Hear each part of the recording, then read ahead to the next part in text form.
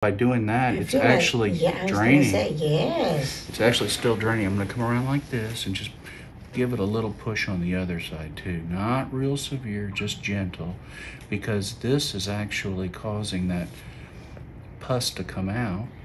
Yeah. Oh my goodness. You have a lot more in there. It looked like two hands. Oh. It looks like two hands? Yeah. Are you getting it real That's another hand. You got a good picture?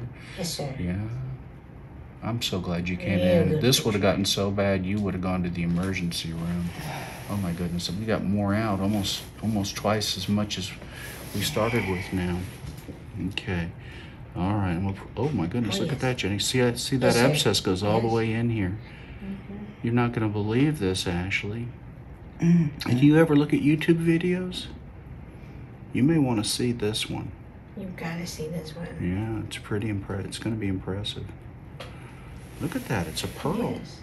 Okay, we've got a whole bunch more. We're just going to do that again, Jenny. What do you think? Yes, sir. Yeah. Hope that we might get more out. Yeah. Yes. Yeah. It is definitely going to be, it probably already feeling a lot better. It's not nearly as swollen. But there's still more in there.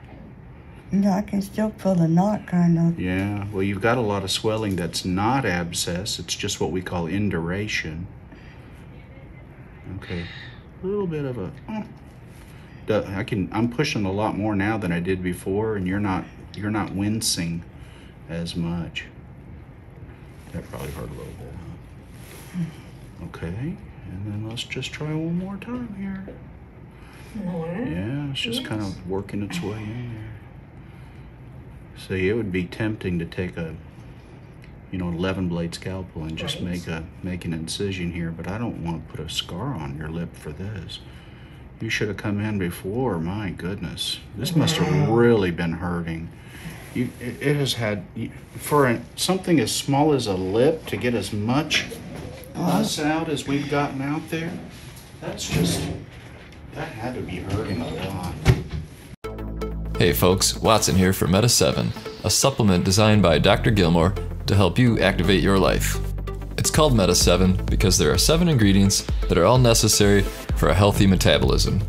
Makes sense? People tend to be deficient in many of these 7 ingredients due to the modern Western diet. Meta 7's formulated to facilitate your body's natural energy production. Personally, it's helped me get off caffeine and energy drinks. And it's not just me. There's dozens, if not hundreds, of testimonials on Dr. Gilmore's YouTube page if you want to check them out. But the bottom line for most people is that they feel more focused and energetic throughout the day. So check out some other videos on Dr. Gilmore's page if you want to know more, or just try it for yourself. There's a link in the description. Thanks for watching, and we'll see you next time. Watson out.